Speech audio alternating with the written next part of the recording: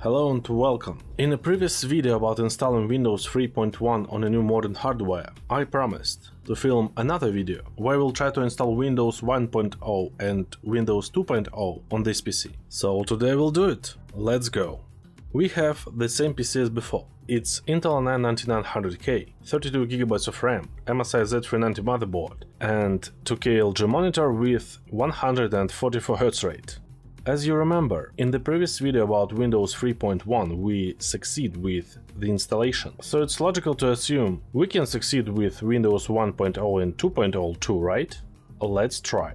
Windows 1.0 release date is December 9, 1987. It was almost 38 years ago. Windows 1.0 and 2.0 as Windows 3.1 setup must be running from MS-DOS. I know it's better to use OG version of MS-DOS to avoid any issues, but I will try to use FreeDOS first, which can be written to USB stick using a program called Rufus. It takes 2 minutes. Done. Let's start Windows 1.0 installation.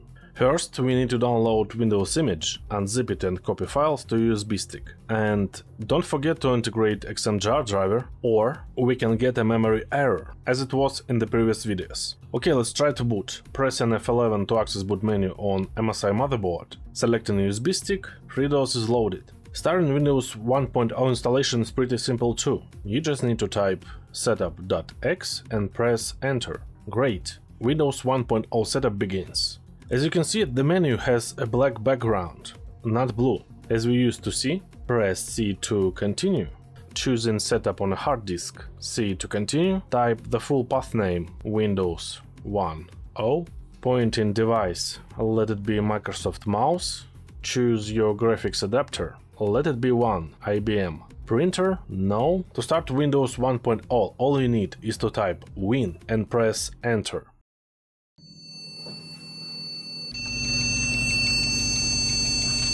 And the flickering screen appears. Okay, what about Windows 2.0? It will crash too? Let's find out. To install Windows 2.0 you will need to do the same actions. Download the image, unzip it and copy to USB stick. XMGR driver was already integrated. Done. Booting from USB, as you can see the menu differs from Windows 1.0 setup. Next, choosing Windows directory, choose your PC. Of course, this list doesn't have modern motherboards. You may notice HP vector here. One of these you could see in one of my videos. Can Windows 11 run on Pentium 2 old PC 1998? Let it be IBM for example. Next, it determines VGA, keyboard and mouse. No change. Choose E if you have more than 64 KB of memory. We have 32 GB, so I choose E.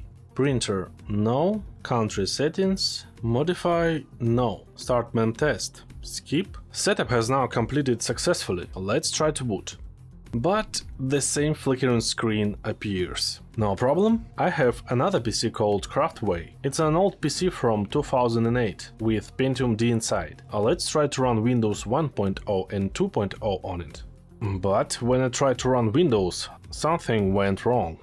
First this.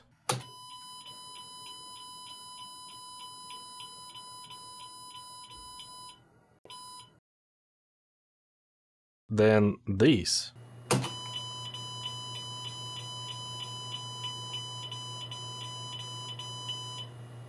And this.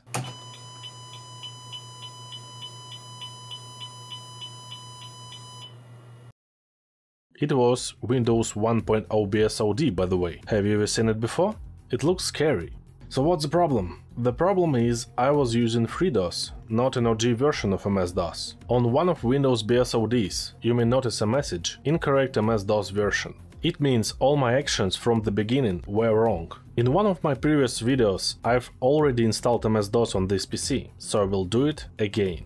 If you haven't watched it yet, a link will be in the description. In the comments you corrected me that the latest official release of MS-DOS is 6.22, but not 7.1. Thank you for this. MS-DOS 6.22 was installed successfully, by the way. Of course, not without XMGR driver, which was integrated in the image. Starting Windows 1.0 installation. Next, and it failed again. Another flickering screen appears. If I try to run Windows 2.0, we will have the same picture. I think the main reason why it can be started is the wrong version of MS-DOS. So I've tried to install MS-DOS version 5.0 and it's stuck during installation.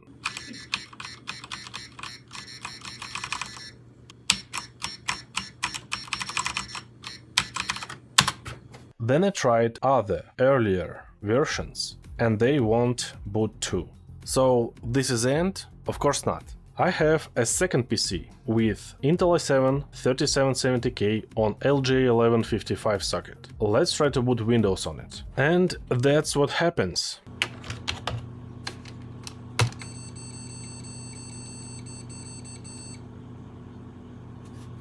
Gray screen, and it doesn't depend on MS-DOS version. What about Windows 2.0? It failed too, but if you're using MS-DOS 6.22 version, what if we try to use MS-DOS 7.1 version?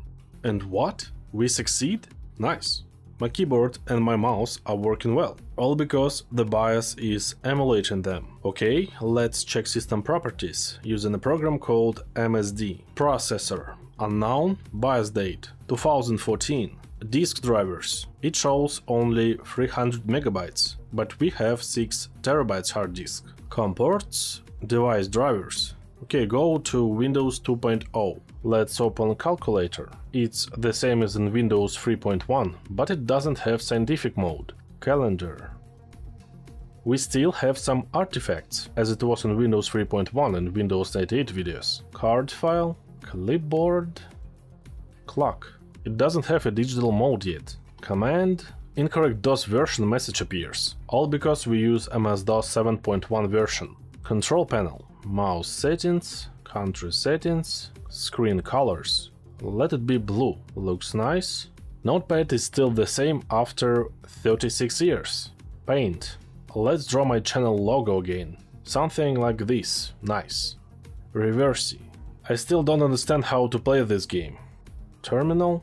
Alright, what about all games? Is it possible to run them here? Let's start Blood. Not enough memory. What about Doom? It's stuck. Duke Nukem 1. Another memory error. Duke Nukem 3D. It's working, but we don't have a sound. It's not surprising, all because we don't have any sound drivers for newer hardware. GTA 1. Oh, it's working too. What a miracle. Yeah, the graphics have improved for the last 3 decades. Let's try Commander Keen. It's stuck too. Commander Keen 4, out of memory, stuck. Maybe Keen Dreams, stuck again. Prince of Persia, another memory error. Wolfenstein 3D, stuck. In the previous video about installing MS-DOS, in the comment section, you told me why these errors appeared. I've tried several solutions, but nothing worked. I'm sure these errors can be solved. I think there are 2 reasons why we can't run Windows 1.0 and 2.0 on a modern PC. The first reason is an incorrect version of MS-DOS. For example, to run Windows 1.0 properly, you will need MS-DOS 3.3 version. To run Windows 2.0, you will need MS-DOS 5.0 version. I've tried to install all these versions on a modern PC with integrating XMGR driver, but it failed. If we can't install old MS-DOS version, then we can't run Windows 1.0 and 2.0 also. The second reason is an incompatible VGA driver. That's why we notice a flickering screen. Looks like Windows 3.1 have a more compatible VGA driver than Windows 1.0 and 2.0. But somehow Windows 2.0 can run on Intel i7 3770K, which is amazing. That's all. In the next video we'll try to install Windows 7 on a modern PC. If you want to see more videos about Windows installation on a modern hardware, you can check the wall playlist. Also, I have a second channel where I post Windows tutorials. All links will be in the description. Thanks for watching. If you enjoyed this video, don't forget to like and subscribe. See you later. Bye.